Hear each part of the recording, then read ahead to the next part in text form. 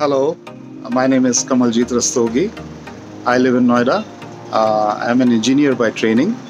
I moved into this apartment on the 22nd floor about 7 years ago, and luckily I got access to the terrace also. So that time itself, I decided that I will install a solar plant to meet my energy needs.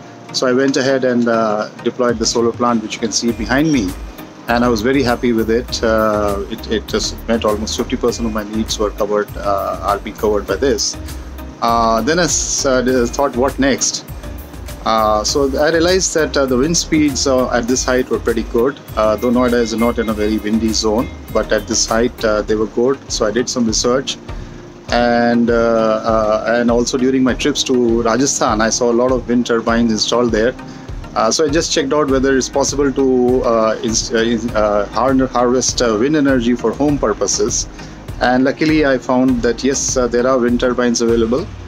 And I found a company called Avant Garde, which is Make in India.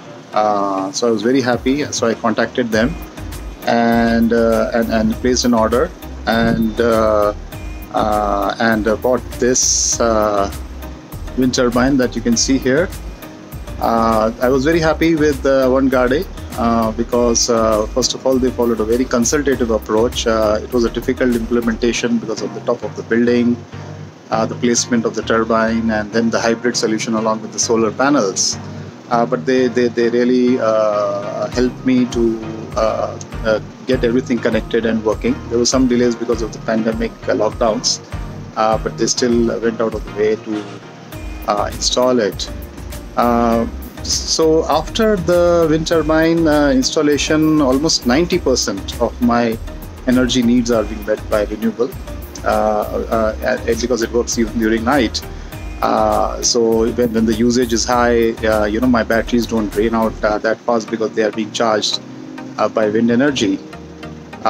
So by doing this, I hope to set an example and encourage others, because at this height it's very visible, especially when it's moving very fast and with all the Indian tricolors. I hope to encourage others, because climate change, we all in whatever way have contributed to it. So by this example, I hope to encourage others to do their bit to reverse or at least halt climate change and shift to renewable energy, reduce their consumption,